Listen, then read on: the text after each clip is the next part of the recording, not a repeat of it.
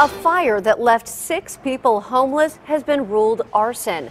Flames, smoke, and water destroyed several units on the second floor of an apartment building in McKeesport. Tonight, investigators are trying to figure out who's responsible. Ralph Iannotti explains why some people who lived in the building originally thought the fire was one big joke.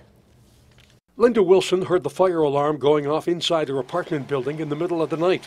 Her brother, Randy, thought it was a prank and didn't want to get out of bed.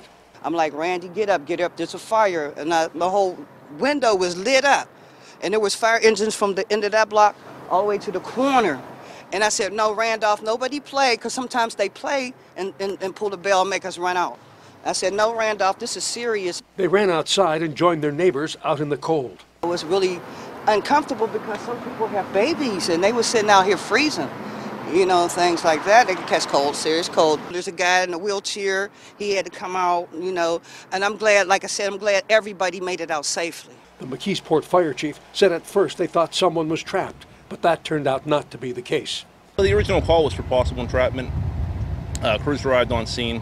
In the process of fire suppression, they did do a primary search, and they didn't find anybody at all. All occupants actually were out of the building at that time. Fire crews saw right away there may be something suspicious about this fire. It looked like we had 2 fire rooms, so it could have been extension, but again, the county fire marshal will be the one investigating to make that determination.